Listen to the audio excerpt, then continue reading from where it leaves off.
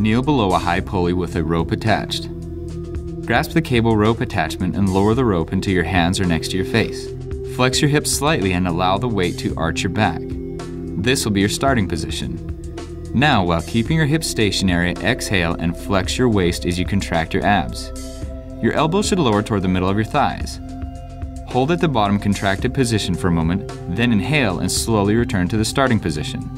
Make sure to keep constant tension on your abs throughout the movement.